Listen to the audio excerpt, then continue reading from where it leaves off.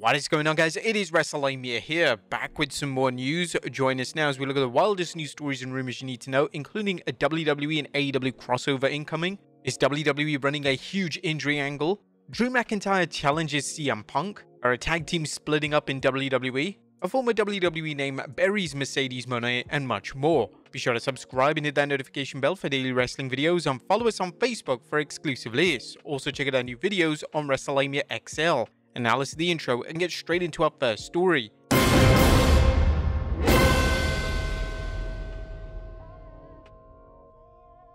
Now, first story looks at a big one, as could we ever get a WWE and AEW crossover? Now, our top story today examines the sheer possibility of WWE and AEW collabing for a future show. Now, before Triple H took over WWE Creative, the notion of WWE working with other companies such as TNA was simply out of the question. However, this has all changed. The game encourages positive working relationships with other companies, and this has been great to see, as it has endless benefits and multiple companies can reap the financial rewards. In relation to whether WWE and AEW could work together, AEW World Champion Swerve Strickland believes it's possible, mainly due to Triple H's attitude towards working with other promotions. Speaking on the Bootleg Kev podcast, Strickland stated, "If there's ever a time it could happen, now is more likely than it's ever been. I don't think either person, Tony Khan and Triple H, is opposed. I don't think there's ever been a time that's more likely than now. WWE and AEW coming together to produce a super show of sorts would be truly a historic day. The likelihood of this happening is up for debate, as whilst Triple H is willing to work with other promotions, most of the promotions he's been willing to work with have been considerably smaller. If WWE still considers AEW as competition, then the possibility of this working relationship and the two companies producing a super show would dramatically fall. This is perhaps a smart question to ask the game at the next post-show press conference, as it would be extremely interesting to see what he has to say on the subject. Do you think a crossover between WWE and AEW would ever work? Let us know in the comments down below. Next up, WWE running Cody Rhodes injury angle? It was a swerve of the year this weekend on SmackDown, as AJ Styles faked his retirement in order to take out WWE Champion Cody Rhodes. AJ delivered a vicious assault on Rhodes and even delivered a Styles clash on Rhodes from the steel steps.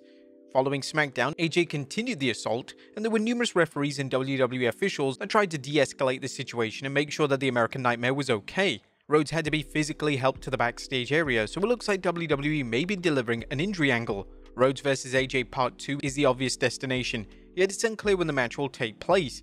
Clash at the Castle is a possible event for the match to take place, but with just 2 weeks until the show, the WWE doing the injury angle, they may hold off on the match.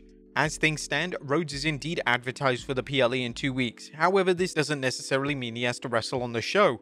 Last month at King and Queen of the Ring, World Champion Damian Priest didn't have a match booked for the show, so it's not completely out of the question for WWE to leave the title off the card.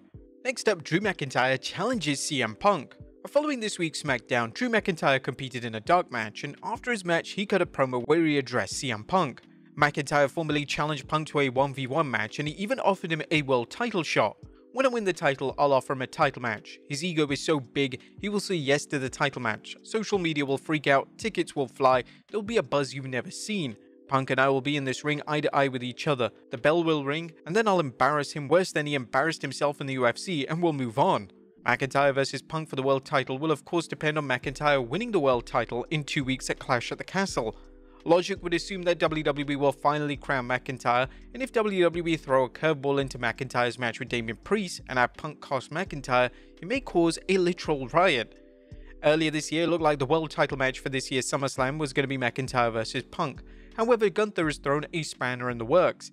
Gunther won the 2024 King of the Ring, and in doing so, he has earned a world title opportunity for this year's SummerSlam event. This means that McIntyre vs Punk for the world title as a singles match can't take place, and this has led to speculation that the match will take place at SummerSlam, but the match won't be for the top prize on Raw. There is a possibility of WWE delivering a triple threat with McIntyre, Punk and Gunther, however the demand centers around seeing a 1v1 match between McIntyre and Punk, and anything else may be met with criticism and disappointment. WWE fans are in for a wild summer, and it's incredibly exciting that no one seems to know the direction in which Triple H is taking the world title. Next up are former WWE names Buries Mercedes Mone. Two former WWE names have come forward to state that current AEW star Mercedes Mone, aka Sasha Banks, has a rotten reputation backstage in WWE. The two names in question are Tom Carlucci, who was a production assistant for WWE, and Jonathan Coachman, who had various roles within the company. The two appeared on the Behind the Turnbuckle podcast, and this is what they had to say regarding Mone. I don't think she's great at all, so I never thought she was this whole bag of chips that everybody thought she was here as Sasha Banks, and she was difficult to work with too. Coachman then chimed in and took things to the next level.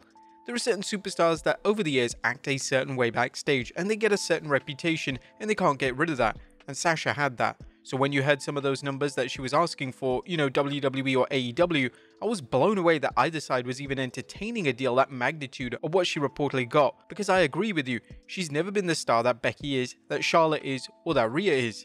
These comments seem rather drastic, and hopefully Mone responds, as having her entire career questioned on a podcast can't be great to hear, and she'll likely want to defend herself.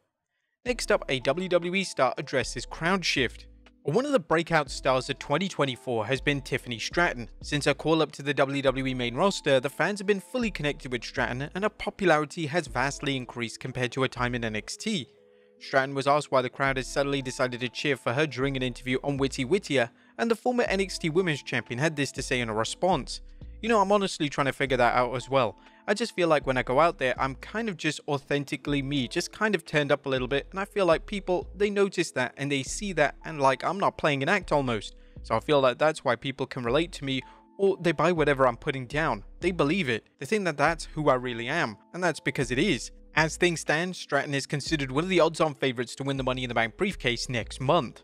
Next up, are A-Town Down Under splitting up?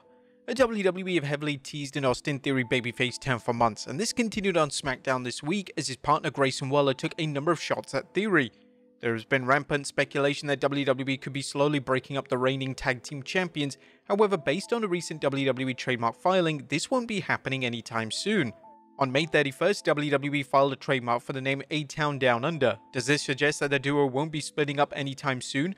It's possible, as WWE trademarking a team that they don't plan on being together in the long term doesn't make too much sense.